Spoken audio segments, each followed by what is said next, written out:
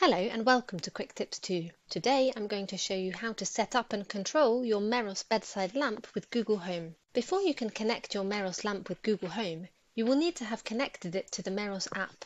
If you haven't done this step, watch the video that will appear on the card above to learn how to do this. After that, you can follow the steps in this video.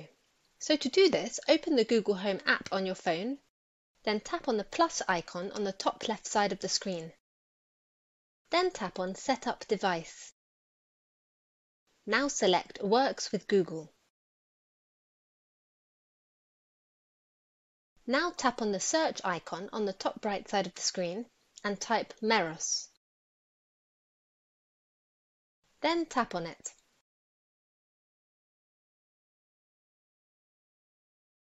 Now input your Meross account details, username and password. Then tap Authorise.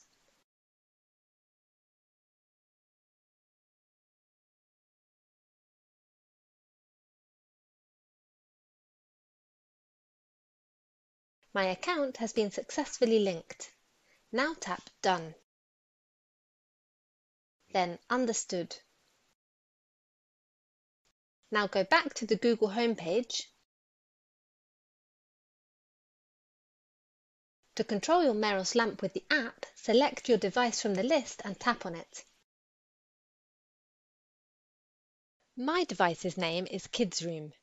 Here you can turn on or off your lamp. You can also increase or reduce the brightness.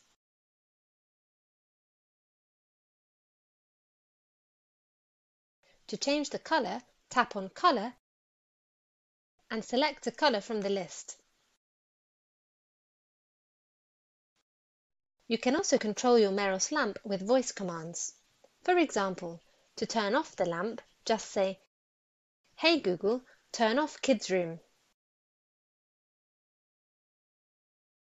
To turn it on, just say, "Hey Google, turn on Kids Room."